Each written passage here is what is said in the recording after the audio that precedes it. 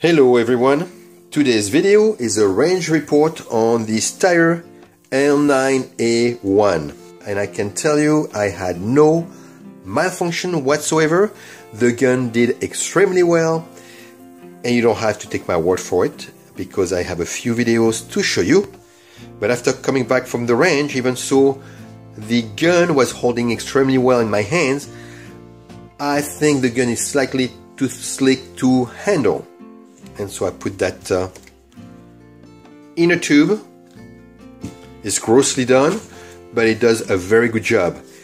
And when I decide to keep the gun, which I think I will staple the frame, or maybe I will keep the inner tube because it does not affect anything on the gun. But anyway, what to look into the range video. First, the way I start shooting. It is a ready position for still challenge, which is a surrender position. That's why my two hands are above my shoulders. And I try to practice of what I do in competition. So you will see me do that. Now my handgun does not have a holster yet, so I will put it into my inside, well, appendix really, on my pants. You will see, and it works out. It was not the most comfortable or the safest, but it worked out really well. What to look on the gun? Well, first my grip. Once I have my grip on the gun, you will see that compared to guns that are either too short in the grip or too slick or uncomfortable, you will see shooters shoot the gun and reposition their handgun because the grip has been lost, and they are going to shoot again and they are going to reposition their handgun, and every shot they are going to do that. Well, either it's a bad grip or a handgun that does not fit their hand. In that particular case, the grip is so small, is so perfect that I have an excellent grip, and this will transfer to the gun moving extremely little during shooting. You will see the slide moving and the gun coming back. Very, very little movement. The sights as well. Once I am on target, I can make my shot, and you will see the gun finding the target, or I will say you will see the sights finding the target very quickly. So extremely good sights. But anyway, I'm not going to bore you any longer just showing you a gun. I'm going to show you some range footage.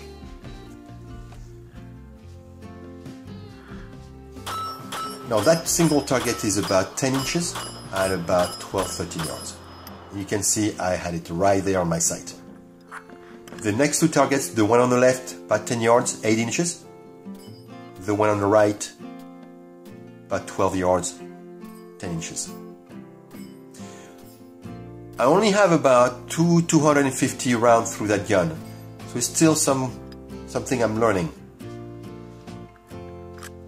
And one feature is, of course, when you put in the magazine on the gun, the slide will close automatically. And you can see the sights finding the target. I have a few misses.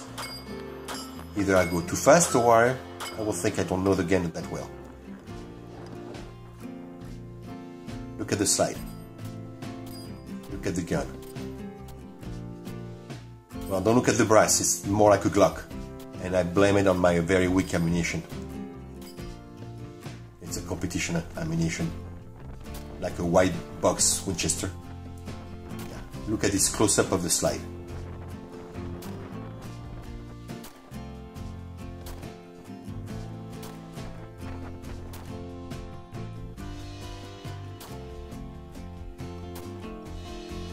And it naturally comes back on target.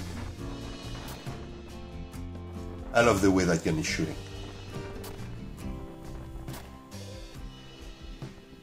Different view.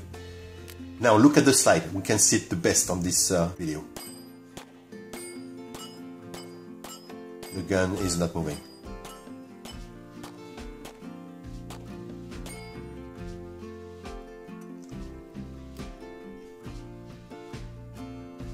I was shooting at some paper target.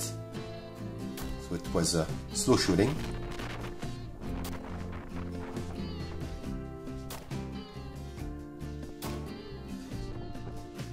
The gun is moving a bit more now because I don't care about the follow-up shot. All I care was being on target.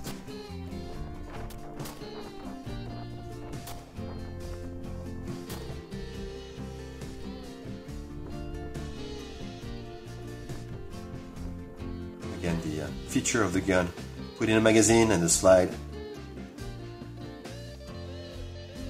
closes.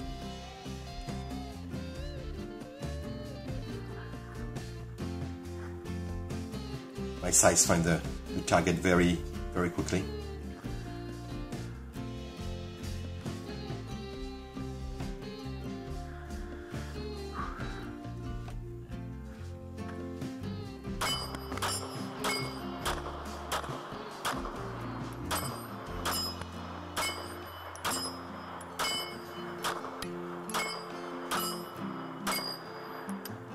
So again, the target on the left is about 10 yards, 12 yards on the right, and 8 inches target on the left and 10 on the right.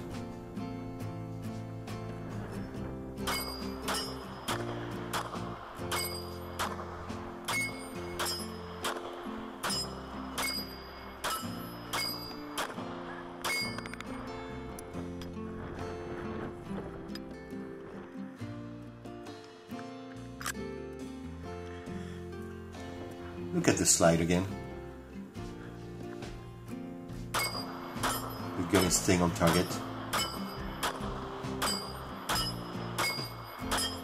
And this last two videos, it's quick shots on the 10-inch target at 10 yards.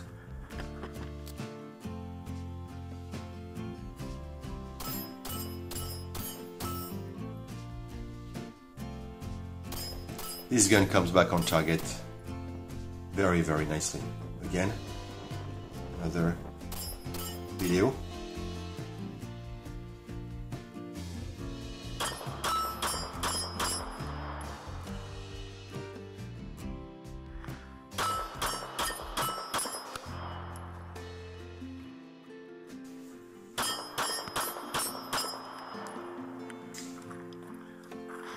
This is the range report on the L9.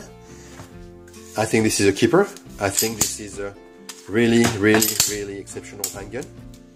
Again, one of the best 5 polymer handgun. Give it a try.